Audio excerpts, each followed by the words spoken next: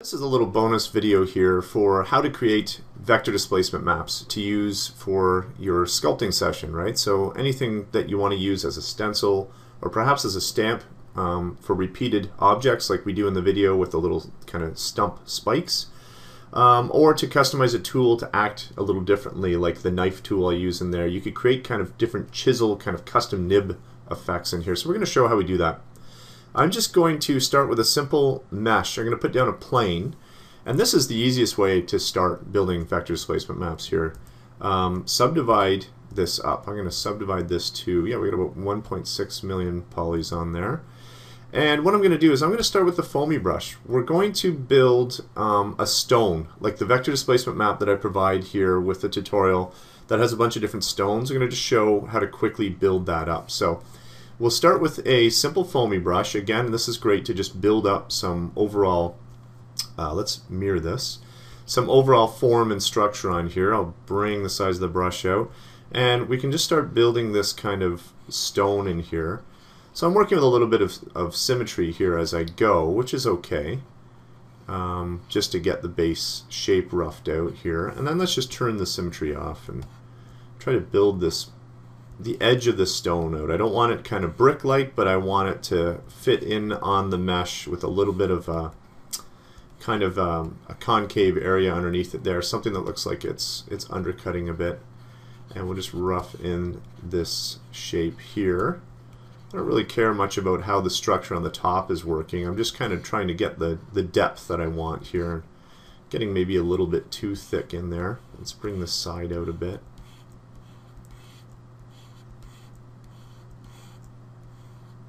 Okay, there we go. And then what we can start to do is use things like maybe flatten here just to bring it down a little bit. That's fine. So I cover this in the tutorial video here. Nothing new as to what I'm doing right here. I'm just kind of, building up a bit of a stone, simple stone kind of look on here. But the key is I want to build something that has a little bit of an overhang on it here. Let's do that. Bring this around here. I love using the wax brush just to build up things. So again, I cover how I get in depth on the stone sculpting in the tutorial session there, so I'm not going to go too crazy with this, but let's just quickly use some of our tools in here. So I'll use the scrape tool, which again is great for, I'm going to crank the strength up on that and bring this up a little bit bigger. And my fall off, I want to use something quite firm on there. There we go. So we're starting to get a little bit of a kind of chiseled stone look on there.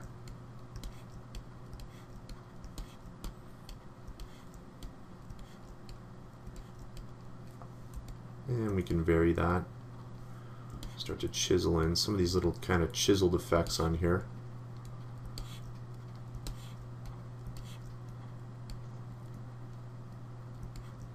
Again, I go more in depth in the video on utilizing these tools to get kind of a hardened surface look on the stone. So I'm just doing this quickly right now, but that'll do. Let's build up a little bit more around this edge here and switch back to our scrape. Just to kind of randomize the top of that a bit. And then we can just take our flatten brush here again. Maybe bring it down a little bit here and kind of start to work some of these edges in. Oh, let's use a little bit of a firm fall off on there, and the strength, turn that up. Just flatten some of these guys out a bit. So I'm just kind of roughing in some flattened edges and get my scrape tool going on some of these edges here again as well.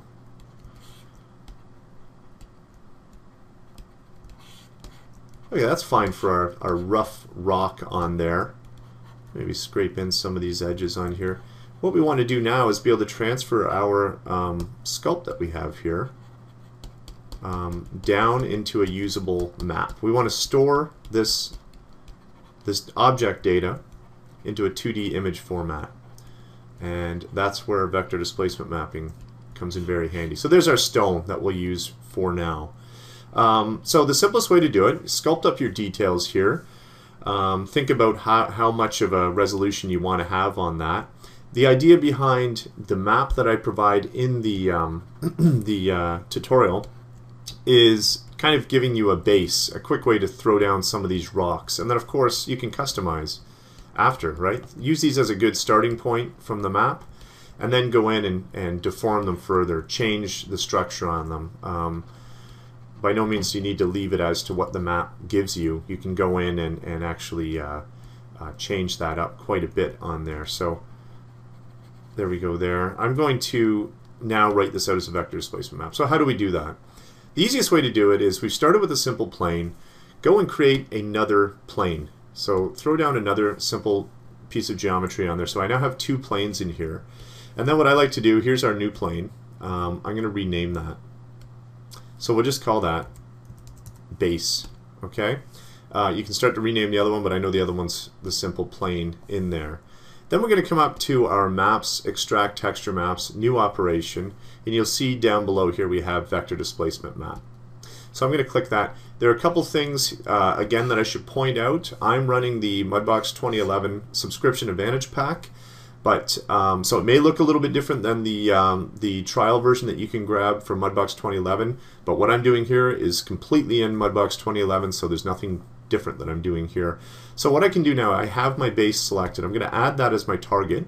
I'm going to add all the models in here. I don't want some of these guys in here. We'll take that base out. And I want this plane. So it's showing you the base. We're going to use level 0. The plane, we're going to use the top level subdivision. I can customize that, choose what I want. And what size map do we want? Let's just leave it at a 1K map. I can choose anti-aliasing. I'm going to leave it as this. So again, we're just building some vector displacement maps to throw down some good base structures. Write out a file name. I'm just going to put it to the default directory. Definitely, by all means, put it into your project directory where you're working with that. Let's call this a stone. We leave it as this. It's going to actually put a little suffix there on the end that has an underscore VDM. You can use a TIFF or an EXR or even a PTEX file. For this, we're going to use a TIFF file to build our sculpting thing. For sculpting, we want to work with our TIFF or EXR file is what we want to use on here. Okay, so again, the PTEX will not be in the regular 2011 version. That's an SAP thing. Doesn't matter. We're going to work with the TIFF right now for this. 32-bit floating point RGBA. It's 32 bits per channel, so it stores all the data that we want to use in there quite accurately. And we'll just go ahead and hit extract, and you see this is very quick there. It's finished. Close that. Let's hide both of these guys actually. And the best way to test it, of course, bring in any mesh here. Create a bunch of different meshes here if you want, or the ultimate way to test it is with the base mesh. So I have my base mesh character here that we work with in the tutorial, and let's load in our stencil. So a couple ways that we can do that. We can do that through the image browser, or we can actually add it manually right here. I'm going to add it from the, right on the tray here. So I just have my stencil, add stencil, and it should bring up a little bit of directory there. Let's go down to our documents here. And here is our stone vector displacement map. You can see it's a TIFF file. It's under, we have an underscore VDM at the end. Go ahead and load that in. And here it is at the end. So we can see this nice little fancy green map. I'm going to use my sculpt tool. I have a couple of other custom tools that I've created on here. I have a sculpt VDM tool that I've set on here. I'm going to turn off my stamp image for that. The other thing I want to make sure is let's keep the strength up to 100. Our build up, we might want to increase that a bit. I'm not sure. Let's see what fall off we're working with. Any one of these fall offs is fine. And let's subdivide this guy. So I'm going to turn that stencil off for a moment. Let's subdivide him up to something that we want to work with here. Level 4 is fine. Put a new layer down. I'm hitting Q hotkey here. You can see the little bubble on the left here. And we'll bring our stencil up. And here's our little rock that we now have in place. Bring the brush in, and then we can just dial that in completely based off of that there. So you can see that we're getting a pretty good reconstruction, some very accurate reconstruction of the geometry we had. We can keep subdividing that and working with that. The nice thing about working with this is I can vary the size of it. And of course, as I said, I'm not stuck to what I've done in this map here, right? Let's just throw a couple of these down just to illustrate the point. Make this one here maybe a little bit bigger. Throw it in. There's a big giant rock in there. We can customize these further. So we could leave this on a layer, start another layer. I'm just going to leave this on this layer here and work with the scrape tool again, right? So maybe we want to change this up quite dramatically. We can do that. We can keep sculpting or building on it. But overall, the point is there's the quick way to build out a simple vector displacement map to use for your sculpting. The stamp process is actually quite similar. The idea there is that I just sculpted something on, I'm loading it as a stamp so I can repeat it, or you can use it with different tools like I do in the tutorial there. You can use the imprint brush or the imprint tool as well. So that's it. Just a quick little bonus overview of building vector displacement maps and writing them out.